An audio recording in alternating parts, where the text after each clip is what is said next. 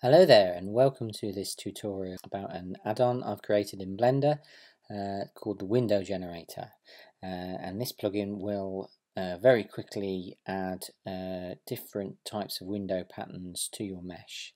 I did this because a number of years ago I were creating lots of spaceship meshes, and these meshes had a lot of windows on them, and also the customers who wanted these meshes were kept asking for more and more windows, and more and more and more and more, and it would take me days to add all these different random window patterns onto these meshes.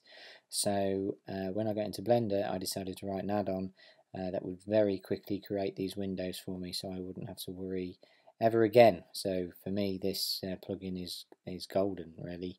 I think it also has other applications, architectural modeling. You can quickly add windows using this add-on as well.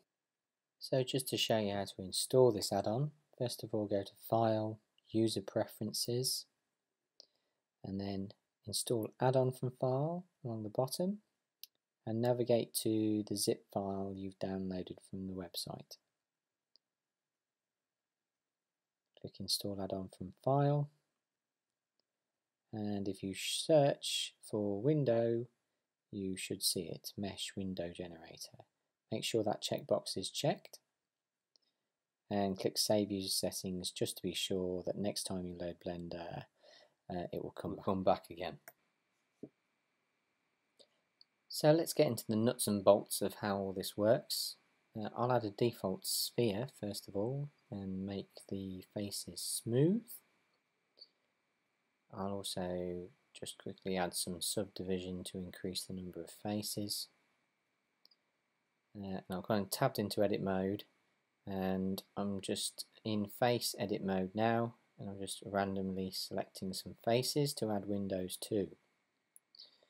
So if I hit the space bar and search for windows, I can quickly get to the menu.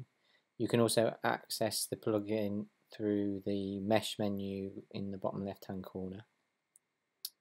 So here it's very quickly created lots of windows for you. I've just added an edge split just to smooth off the cuts that it's made in the mesh.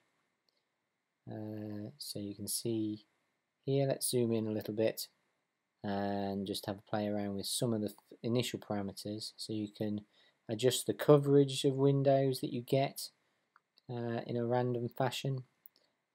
You can also adjust the number of windows that you get across a face and below it, so you can add lots more windows if you like. Do be careful that you don't create lots of windows per face. Depending on your machine, it might start to slow down a little bit. You can adjust the width and the height of the windows, as well as the depth as well of the windows. You can also increase the detail of the segmentation on the windows as well, create smoother windows with the corner bevel features here. Increase the detail as well of the segments, and you can also adjust things like the type of bevel. You can also give an outer bevel as well and adjust that a little bit just to make it a bit smoother, and there you go. You very quickly get an effective window pattern.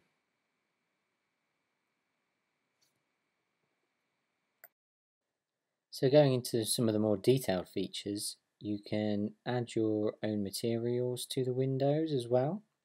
So here I'm just creating 3 material slots, one for the base of the mesh. The second one is for the lights themselves, the switched on lights, and also optionally, if you want some lights that look like they've been switched off, you can add those as well. So if I've got 3 materials like that, I'll go into edit mode and select the circular as part of the sphere and generate some windows. So there's some options here for adding the material slot indexes that align to the faces. So you can see there I've got the bright lights switched on there now.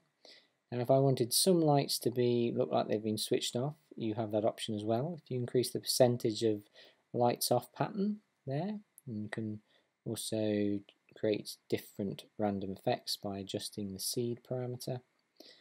So you've very quickly got different patterns happening there.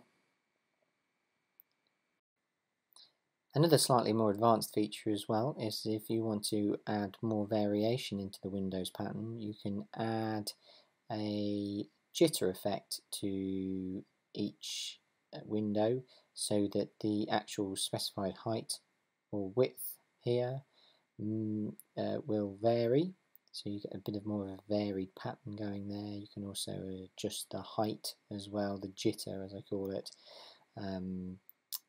so you get a very sort of varied effect quite quickly, and that has its own separate random seed as well, so you can adjust it individually and separate to the rest of the patterns that are going on. Another feature is the ability to control the tops and bottoms of the bevels on the windows that are applied. So if I create another little shape here and add the pattern to it, you can actually control the bevel. So if I add some corner bevels here, just to give some slightly rounded windows, if I deselect bevel bottoms, you actually can get different sort of window shapes there.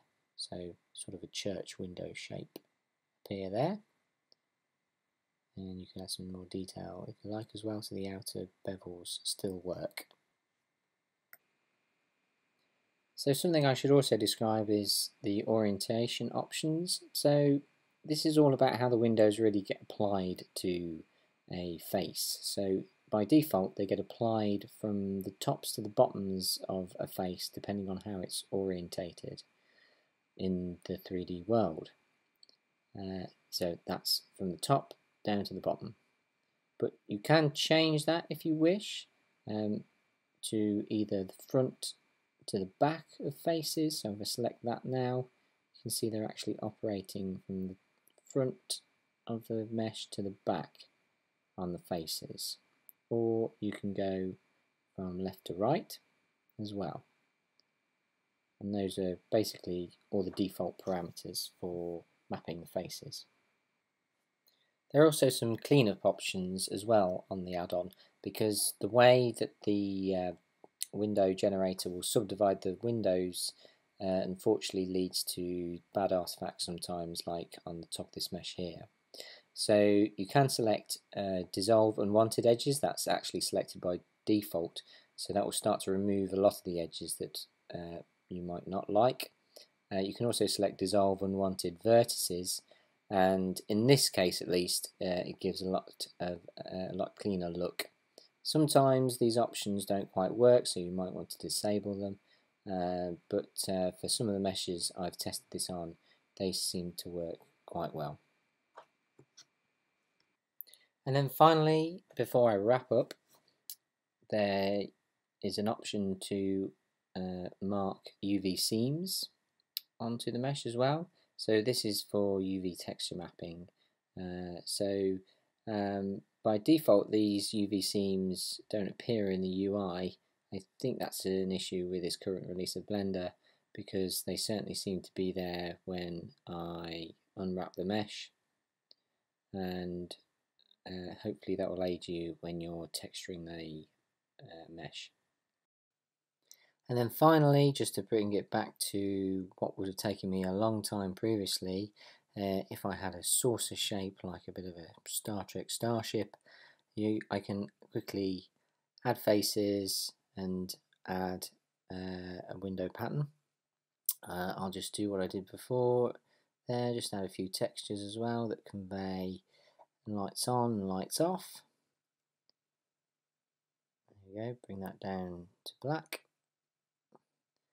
And then if I go back and generate some windows there, and select material first of all, material view, you can see that the lights are on there. If I increase the lights off pattern, you'll see that some lights are on, some lights are off, and I can alter the different patterns on the side of the saucer.